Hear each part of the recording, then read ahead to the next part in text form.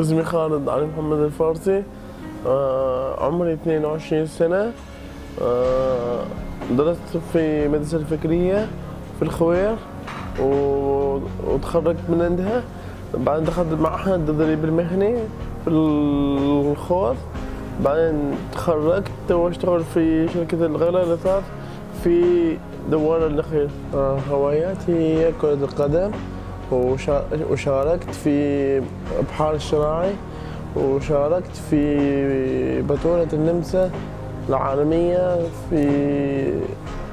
في لعبة سنو شو، وجبت المركز الأول في التطابع والمركز الخامس. شاركت في برنامج القادة وتعلمت رسم في المحوطات وتصوير الضوئي. ورحنا جبل أخضر ورحنا الأوبرا. وتعلمت نسوي أكل صحي،